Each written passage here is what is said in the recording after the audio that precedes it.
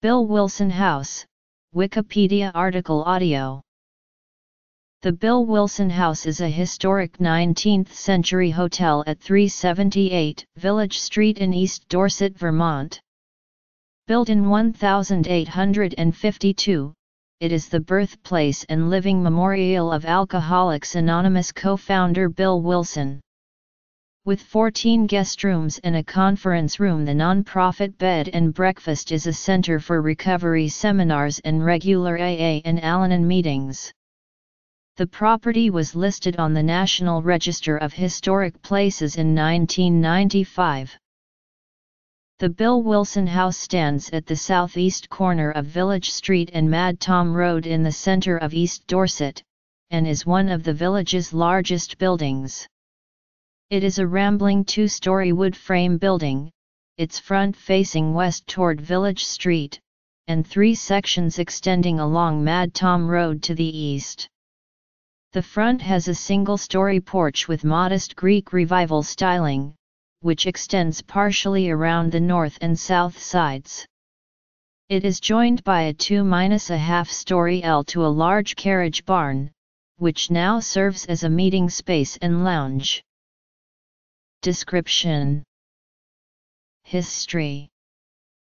The building was constructed and opened as a hotel in 1852 in the small Vermont marble quarry village. The owners were the Griffith family when William Griffith Wilson was born on November 26, 1895 on the ground floor behind the bar of the hotel during a snowstorm. After 2 years he moved to Rutland until the divorce of his parents. Then, at the age of 11, Bill and his sister, Dorothy, returned to East Dorset to live with their maternal grandparents, the Griffiths. In 1987 the building had been vacant for several years and Ozzie Lepper bought it in order to turn it into a living memorial to Bill W. Since then the building underwent constant renovations and is now a functioning guest house and conference center.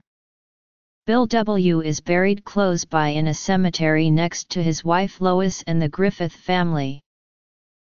Room 9 of the hotel is believed to be the room where Bill and Lois stayed during one of their visits.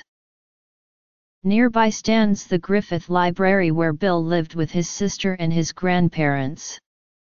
Today it is a museum and a library dedicated to Bill Wilson, who is the author of the book Alcoholics Anonymous, The 12 Steps, and many other books about recovery from alcoholism. It is at this house where he had many important childhood experiences such as building a boomerang from scratch and building a radio. At the nearby Emerald Lake he met his future wife Lois Wilson. Prior to the development of the Wilson birthplace, Bill and Lois Wilson frequently came back to East Dorset, staying at the Airy Inn, which is in the same local as the Wilson homestead.